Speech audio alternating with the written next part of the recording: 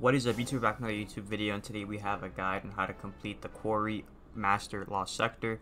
And to find this, you're going to your Destinations tab and go to the EDZ, and then when you spawn in, just spawn up here at the Sunken Isles. When you spawn in, you're going to be right across from it, so just take out your hoverboard or your Sparrow, and just go kind of towards this Cabal ship, but stop right here by this water. And you're going to notice that there's going to be a cave here.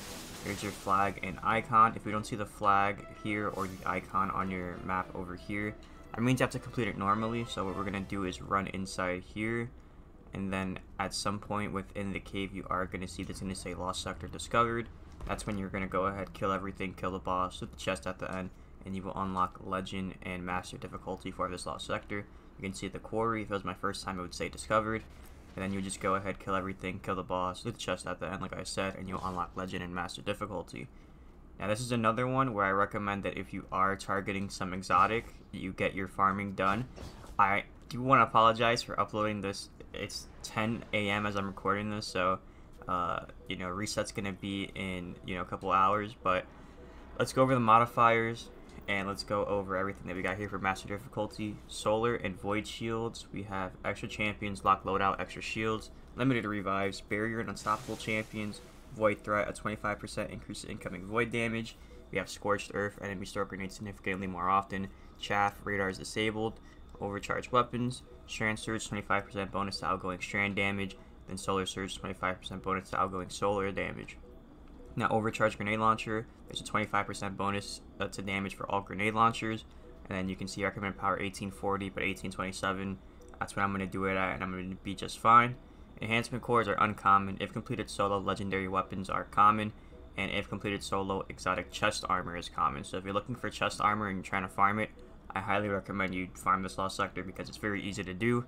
And it's a short one, so you don't have to worry too much about taking too much time here. So that being said, let's get into the loadout, and then we're going to get into the gameplay. So here's the loadout I used to complete it. We're going to run Solar subclass with Golden Gun Marksman, and then we got Gambler's Dodge, Triple Jump, Knife Trick, and Healing Grenades. For the aspects, we have On Your Mark and Knock 'em Down. And for fragments, we have Ember of Ashes, Ember of Char, Ember of Solace, Ember of Torches, and Ember of Eruption. Now for the first weapon here, it could be anything you want, to be honest. I just have Riptide because I like using Riptide. This can stun Unstoppable Champions if you have Chill Clip, because as you can see for Unstoppable Champions, Stasis Shatter effects will go ahead and stun them. And what happens is with Chill Clip, direct hits with the top half of the magazine cause a detonation that slows nearby targets. And what happens is after you use the top half, it's always going to freeze them with the slow thing, and then it'll allow you to stun. But just know it's kind of like annoying because if the champion's right in front of you, then trying to get half of the magazine out in a good amount of time before you die or something like that, it's kind of rough. So I just recommend using Polaris Lance. That's what I use, and I'm gonna show you guys in the gameplay and everything how to use it. But pretty much for the second weapon, Polaris Lance, the exotic trait is the perfect fifth. Precision hits load an explosive round. So after you shoot 4 crits in a row, 4 headshots, you're gonna load the 5th round. That 5th round will allow you to stun Unstoppable Champions by igniting them. And by the way, it also works if you headshot an enemy right next to an Unstoppable Champion. So for example, let's say there's a red health bar Scion right next to him. Let's say I hit the crit, and then it does like the little ignition animation and everything. It will stun the Unstoppable Champion as well, as long as they're grouped up. They have to be like right next to each other, but that can also work. But just hitting crits on Unstoppable Champions will stun them. And then just make sure that 5th crit, the explosive round, shoots the champion. Or it doesn't even have to be directly. It can be right on the ground in front of them as long as the fire, spreads to the champion. But that's how you're going to stun the Unstoppable. Just think about when you see an Unstoppable Champion, just hit crits, and then you have nothing to worry about.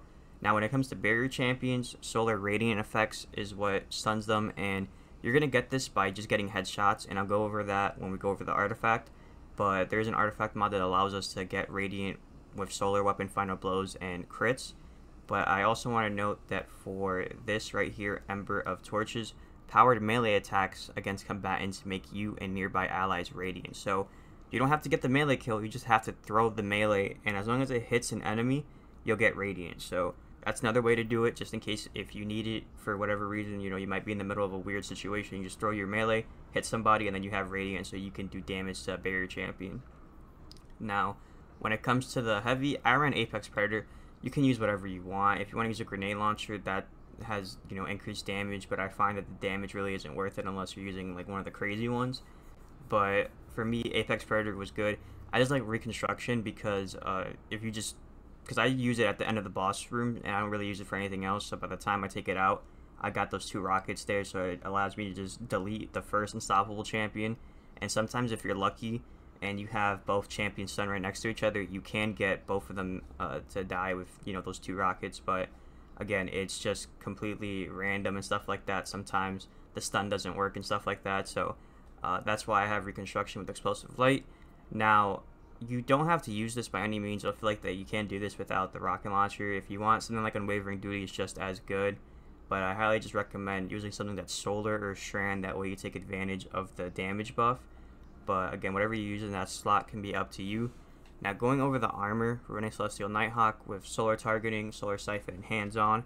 I do want to note this is Harmonic Siphon and Harmonic Targeting. That way I can put Hands-On on the, you know, mod slot over here. And then these allow me to just get it cheaper than using Solar Siphon, as you can see here, which costs 3 energy, and this one costs 2, and this one costs 1. So that's the reasoning behind that. So if you're trying to follow it and you're noticing that, hey, you can't put Solar Siphon and you can't put Solar Targeting, it's because I'm running Harmonic Targeting and Harmonic Siphon. So I just wanted to make a quick little note of that. For the arms, we have Solar Loader and Heavy Handed. And then for the chest piece, 2 Void Damage Resistant mods and Charged Up. For the legs, we have Stacks on Stacks and 2 Kinetic Weapon Surge mods. And then for the cloak, we have 2 Bomber mods and a Time Dilation mod. Now, when it comes to the artifact, I'm just going to tell you which ones I recommend you put on, just so we can, you know, go over it. First row doesn't really matter unless you're using one of these to stun a champion, which if you are using it, in that case, make sure you have the right ones equipped. But for the second row, I recommend using Kindling Trigger. Radiant causes solar weapons to apply Scorch to unscorched combatants.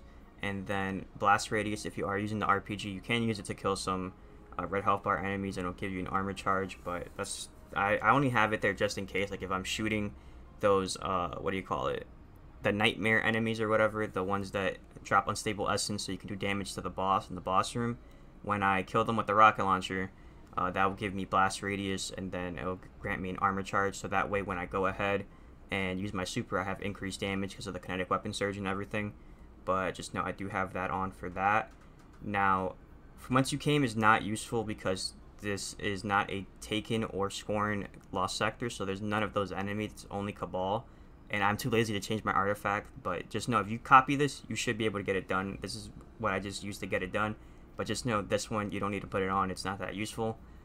Flint Striker, Rapid Solar Weapon Precision Hits, and Rapid Solar Weapon Final Blows grant Radiant. This is the one that I was talking about that allows you to break barrier shields, because as you can see, Solar Weapon Precision Hits and Rapid Solar Weapon Final Blows grant Radiant. So you'll be able to go ahead and break barrier shields while Radiant. And then Wished Into Being I recommend.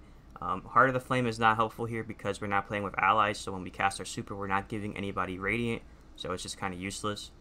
Then Overload Rocket Launcher, useless because there's no Overload champions, so we can't stun them.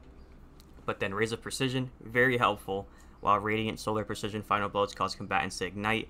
That way, when like I said, when you shoot that red health bar enemy near an unstoppable champion, it'll go ahead and ignite them, and then that's while Radiant. So you can see there's a lot of synergy going on. When you go ahead and kill that red health bar enemy next to unstoppable, it will ignite, and then it'll go ahead and stun the unstoppable champion, so you might not even have to shoot at it. Again, it's very, very situational.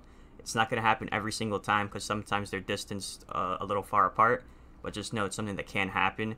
And then Solo Operative, while you're the only member of your fire team, you deal increased damage to all combatants. And again, we're doing this solo, so it's, you know, great to put this on. That way you can go ahead and do some increased damage and everything. So that's all of the mods that I recommend. Just go over it really quickly just in case it was confusing. Raise of Precision, I recommend. Solo Operative, I recommend. Wish Into Being, I recommend. And Flint Striker, I recommend. And then Kindling Trigger, I recommend, as well as Blast Radius. So that's everything right there. Now let's go ahead and go straight into the gameplay.